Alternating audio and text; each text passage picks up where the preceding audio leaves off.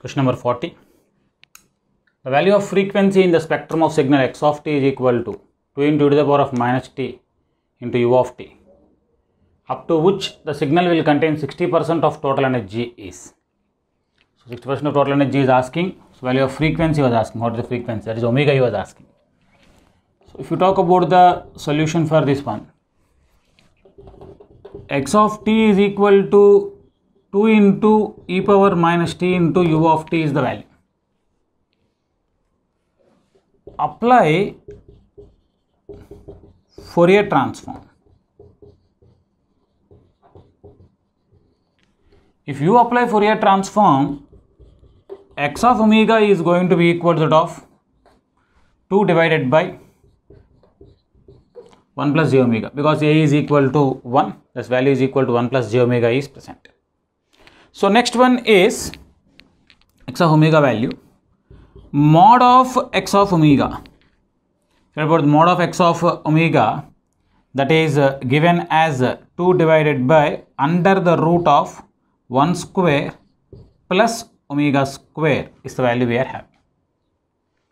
So that's what you can find out, the value called as 2 divided by root of 1 plus mu square is the value we are having. This is all about the Fourier transform we have. In that we need to know about the energy. So we use the Parseval's power theorem or Rayleigh's energy theorem. Once we are talking about the Rayleigh's energy theorem,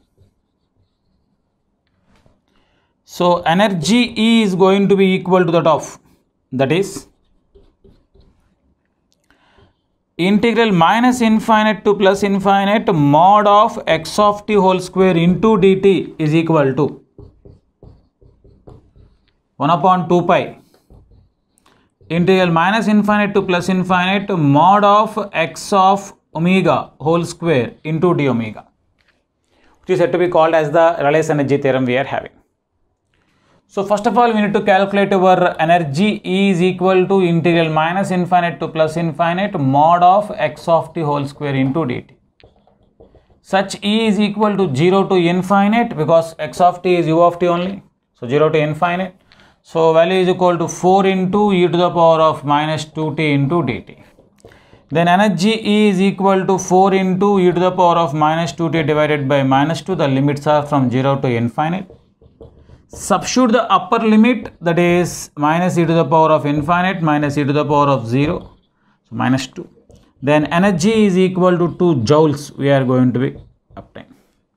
So that's called as energy present in the signal.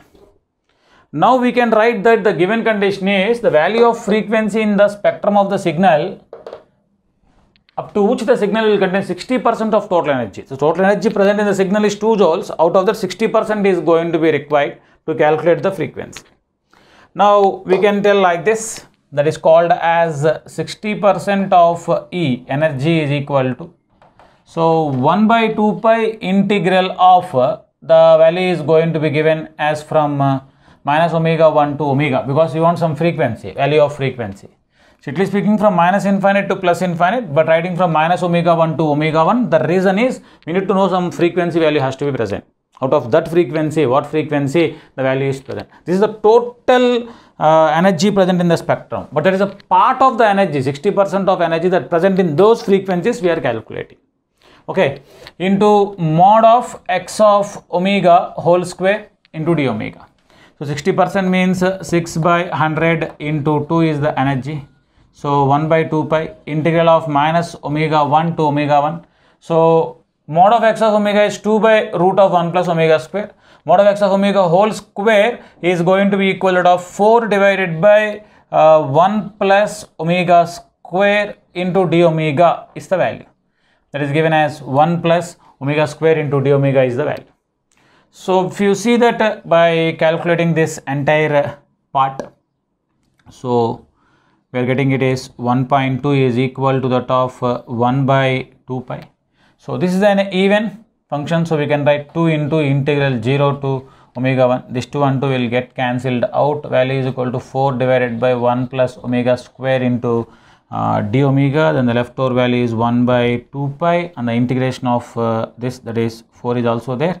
That is going to be given as So tan inverse of omega by 1, and the limits are from 0 to omega 1. So the value is given as 1.24 divided by 4, that is equal to tan inverse of omega 1. So minus tan inverse of 0 is 0. So tan inverse of omega 1 is present. So if you calculate your omega 1 using the calculator, that is equal to tan of 1.2 pi by 4, that is equal to that of value is equal to 3 pi by 10. The answer is 1.37 radians per second. So omega 1 is equal to 1.37 radians per second. Use your calculator so that you will get the value. Okay, so tan of 3 pi by 10 is 1.37 radians per second. Put in the radian mode and calculate it. Okay.